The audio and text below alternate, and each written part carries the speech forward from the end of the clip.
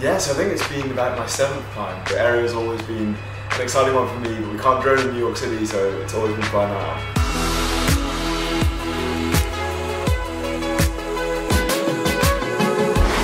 I think the view from Battery Park down, looking over the entire city right up to Central Park is probably my favourite view. One by the lake, one over the hill. They meet together on a patch of grass, beneath the moon, beneath the stars. The colours of the Empire State Building, I've never had that blue and orange. And for some reason that just completely popped in the skyline. I've always seen it when it's been white or red, and this one was the best. Especially seeing it that close up, and just the bright lights being that close, it was amazing.